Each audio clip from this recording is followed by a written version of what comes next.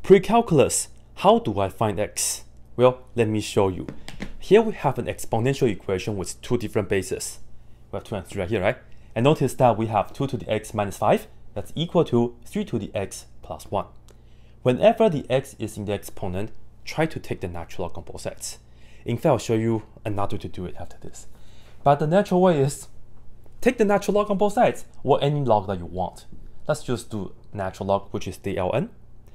So we have ln of that, which is 2 to the x minus 5, and that will be equal to ln of 3 to the x plus 1. Once we have this now, we can just take the exponent to the front by one of the ln properties.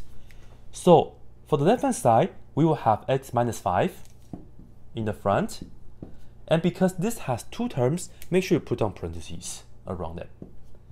And then times ln 2. And one thing to note is that if you only have one thing inside of the natural log, you don't really have to put down the parentheses. This is okay. Now for the right hand side, you do the same thing. Put the exponent to the front. We have x plus 1 times ln 3, like that. Now this is just a linear equation because ln 2 and ln 3, they are just, regular numbers. Right? 0 point something, 0 point something. You can let me, 1 point something actually. You can let me know the numbers in the comment down below. But we'll keep them as how they are and then just distribute it. ln 2 times x, write it down as x first and then ln 2. Because this will be clearly show that x is multiplied with a number rather than ln 2x. This looks like x is instead of the natural log. That's not what we are talking about here. Alright, continue. Minus 5 times ln 2, yeah, and then we do the same thing right here, so we will have x times ln 3, and then this times that, which is plus ln 3. Now as always, we are going to put down all the x's on one side and the number on the other side. I'm going to move this to the other side by subtracting x ln 3, and of course we do them on both sides. So this and that cancel. Then plus 5 ln 2 plus 5 ln 2. This and that cancel. So we get this and that is just x times ln 2 minus x ln 3. That's equal to this and that. Just write it down as how they are. 5 ln 2. Now we have x and x here. We can factor that out. So I'm going to write it down as x times parentheses, well, you don't need a dot here, x times ln 2 minus ln 3, that's equal to ln 3 plus 5 ln 2. And finally, we can just divide ln 2 minus ln 3 on both sides, ln 2 minus ln 3. So ladies and gentlemen, the answer will be x, that's equal to hold that. And this is pretty much it. And of course, you can use a calculator to figure out the approximation, but I will leave that to you. Now, let me show you guys a prettier way to do this. All right, here we go.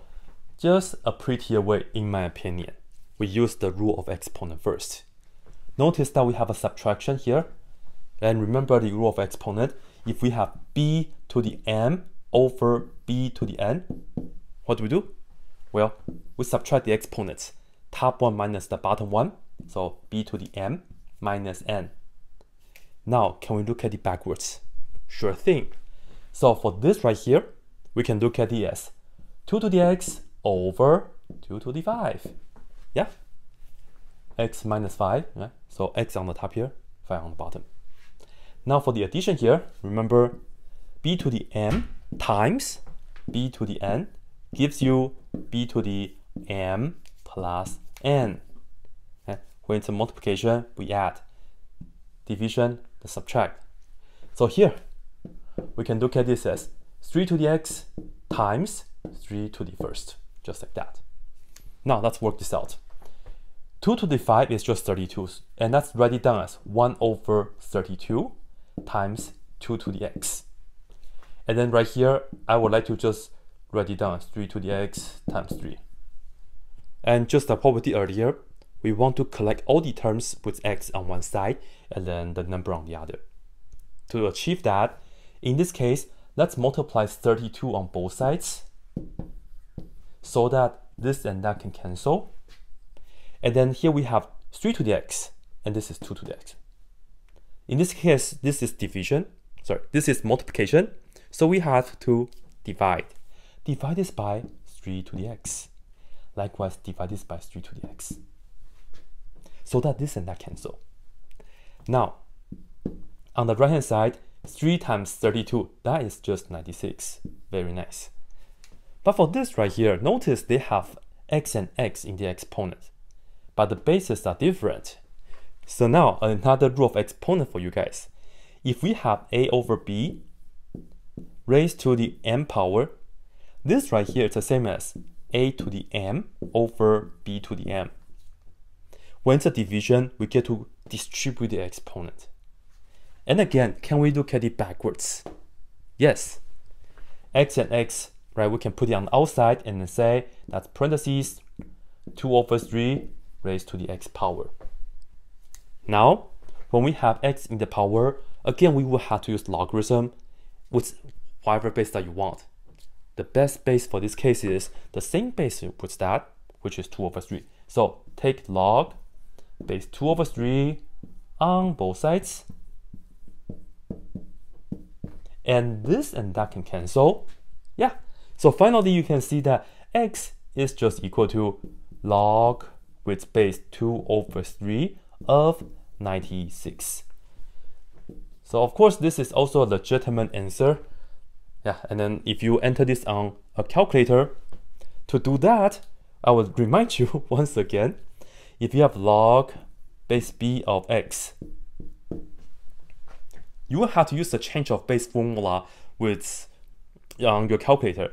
You enter it as log, which is meant to be log base 10 of this number x, and then you divide that by log base b, right? Because you have the ln key on the calculator, you don't have log base 2 over 3 on the calculator, unless your calculator has a special button that allows you to enter any base that you want. In that case, you can enter that as well.